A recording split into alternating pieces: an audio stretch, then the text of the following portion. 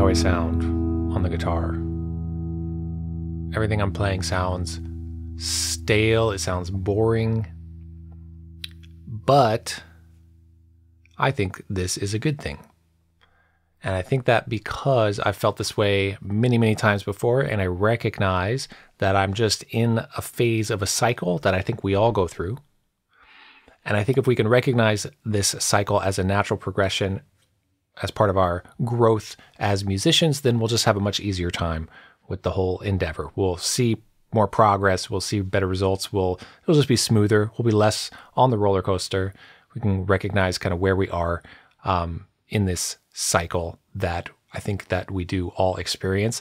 If you've ever hated how you sound, then this might be helpful to hear my thoughts on this that I want to share with you today.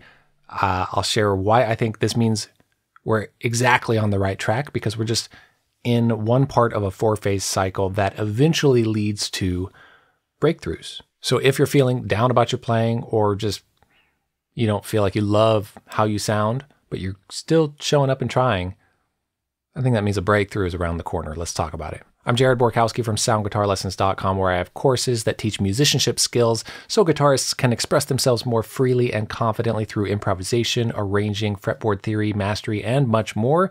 If you're new here, welcome. Please follow and subscribe. I have new lesson videos every week on my YouTube channel, and I'm just starting this new series where I'm doing a podcast-style episode once a month like this one.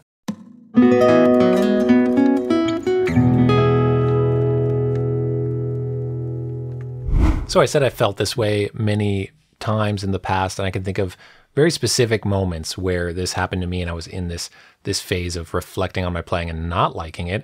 One time that really sticks out in my mind, early on when I was very serious about practicing, I was certainly improving rapidly and I was taking it really seriously, but I thought I sounded really good. And I was jamming with some friends of mine, and different friends set up some recording equipment, and we were in this space and just, having a jam session, and recorded it. And then I listened back to it and I did not like how I sounded at all. It just didn't sound natural to me. It sounded stilted. And it wasn't how I I think I had a vision of where I was going towards, and I was going towards there, but my phrasing, it just didn't feel right. Certainly didn't sound like the players I was listening to and inspired by. So at the time, I was really working hard, and it was great. I kind of course corrected and took that as information to work with and improve upon. And I kind of had a breakthrough that fixed the problems that I heard. But this kept happening again and again in different ways. And I started recognizing when it's kind of coming around and coming around and coming around, what's happening in my playing and kind of why this is happening. So what I notice, and very likely you've noticed this as well, and I think we all kind of intuitively know this, but I just like to talk about this stuff. What I notice is that there's, the really good feeling in our playing, the exciting, we learn something new, whether it's straight up a lick or a new approach or scale or just sound or technique or anything, and it feels exciting. Maybe we can't do it yet, but something feels new, it feels fresh, right? We're working on new stuff. That's kind of the best feeling. And then we love it so much that we work on it and we get it into our playing. And in my case, as an improviser, I would have something like, oh yeah, this feels great. I'm going to go do this thing again and this thing again. And it feels really fresh, this new idea. Like, for example, I did a video just recently on playing the diminished scale over dominant seventh chords in the blues progression. So something like that might feel really fresh after playing just the blues scale or just Mixolydian or just whatever kind of vanilla sound inside just chord tones. And I like to practice all this stuff, but something like playing the diminished scale, superimposing it over a dominant seventh chord that's not necessarily altered or anything, can just be this kind of a little bit outside fresh sound. And I remember moments like that were like, oh, this sound helps so much to make it sound a little more interesting. And now I'm going to use it all the time. And it just feels fresh. It feels great. But it feels so great that I overuse it. And then I'm so comfortable with it. And then that's when it starts to feel stale. So there's kind of the new, exciting, fresh, and then using it so much that it feels stale. And then I'll back off from that thing and use it less, and it can kind of become part of my vocabulary. But when it hits this moment of feeling stale and not sounding good, which is kind of the phase that I'm talking about being in right now for my playing, I think there's the fresh phase, the stale phase, and then the searching phase. Because after feeling that way, so long as we don't let it rock our boat and we just, we keep going forward, we naturally are going to search for the next thing, right? We're naturally going to search for something else that feels fresh again, right? So then it's not going to happen instantly, but this might be why you're watching guitar lesson YouTube videos, to learn, something fresh, something new, something that feels exciting again, or learning off a recording, or just experimenting and finding something, or being so sick of how we sound, this stale phase that I'm calling it. I get so sick of how I sound that I search for something, and then I think the breakthrough phase happens. So the phases I'm talking about here are fresh, stale, search, breakthrough. And call it whatever you want, and maybe different variations of that, but I think I've just felt going through that cycle so many times, and I think we're all kind of going through that. So long as we keep persevering when we have those moments of feeling like we don't sound like we want to sound, I think a breakthrough is really close, right around the corner. And by going through this cycle many times over, all these things that were fresh and then stale, and then we search for the new thing, well, some of them stand the test of time, and that's how we get a massive kind of vocabulary, all these approaches, or have our own voice, because these things that were fresh at one point and then stale at one point, and then long term, they just become actual vocabulary sounds, if you will, that we can go to straight up when we want to hear it, right? And that's the ultimate goal, being expressive and saying something, communicating, feeling it, all of that stuff, improvising, in the case of what we're talking about here, in my journey of jazz guitar at least, but it applies to all other types of playing and really all kinds of things. But this, instead of it being fresh or stale, it's just like, oh no, now we just know there's a moment, for example, this diminished scale over dominant seventh chord, instead of overusing it, or instead of it feeling so exciting we use it and then it feels stale because we use it too much. Now it's just, oh, we know it so well, we're so intimate with it that it's actually going to come out when we want to hear it. We get a pile of those things, and then we're playing truly what we want to say, truly, what we want to hear. Now, we'll still get sick of that repertoire, if you will, and then have the search phase, have the stale phase, have the search phase, have the breakthrough phase, that kind of thing.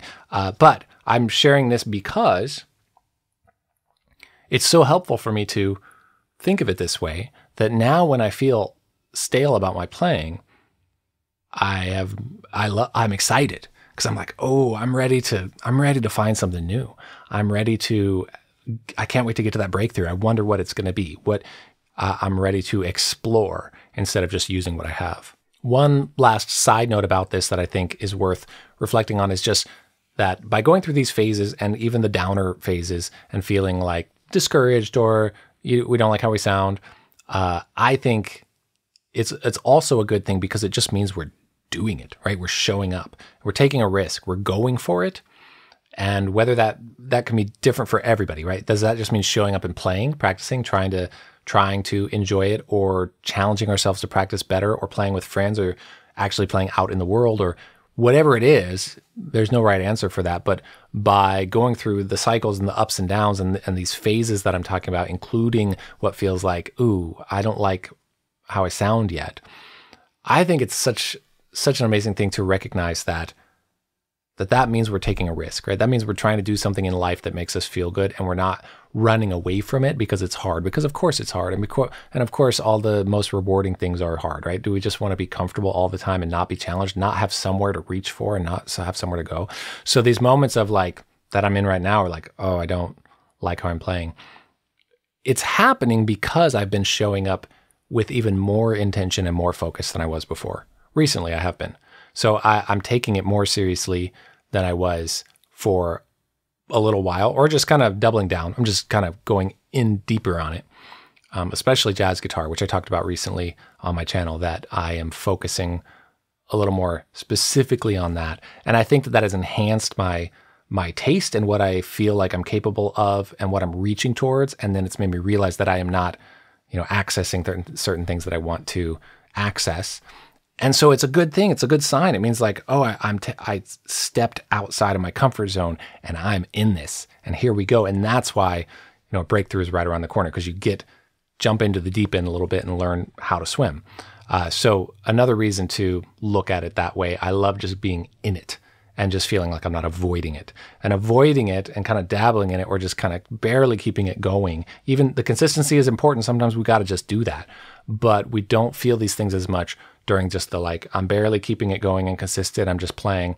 We're kind of just maintaining or dabbling in things that we already know how to play. But when we're really pushing, trying to get to the next level, all these feelings come up and the phases start happening, including the breakthroughs, which are the funnest part. So I'll report back on maybe what my breakthrough becomes. Of course, you'll hear about it because I teach all the stuff I like to teach, anything I'm playing and practicing. So I'll be putting lesson videos out on whatever I'm exploring. One thing that was a breakthrough for me, and I hear from students all the time that it's a breakthrough for them, which is why I teach about it, is scale patterns for improvisers. And especially early on when we're trying to improvise with scales, it just sounds like scales. It just sounds like scales up and down. So I have a PDF that is my top 3 favorite pentatonic scale patterns that are breaking up the notes into different orders in a specific pattern, and it just makes a world of a difference. That's a breakthrough thing. That's why I put it together. It's just one simple sheet of tabs and notation. You can get that for free with the link in the top of the description, or you can go to soundguitarlessons.com/3patterns. That's number 3 and then the word patterns. And it just shows you up and down the normal pentatonic scale that we're all used to, most of us anyway, the pentatonic scale shape, breaking those up into a certain order of notes so it's a pattern. I rely on that a lot for my playing. It's one of those things that went into fresh, played it extremely, got stale, and now it's just baked into my normal vocabulary, and I absolutely love it. And I hear people telling me all the time that that has helped them break through to the next level as well. And they ask for PDF tabs of it, which is why I made that. So you can get that for free if you want that resource thing that makes sense to share after a lesson like this. I've always done talking videos like this here and there, but now I'm doing them once a month and I'm going to post them as a podcast. Feel free to let me know what you think in the comments. My other videos are pretty didactic, serious guitar practice, step-by-step exercises. And I post one every single week on Tuesdays. And I'm just getting started on this regular schedule of the talking episodes for ideas, strategy, mindset, just stuff that we can chat about, have conversations about. So you can let me know if you're into that or not into that. I like to hear feedback when I'm trying new things. So thanks so much. Hope to see you in my lesson video next week on YouTube. Take care and happy practicing.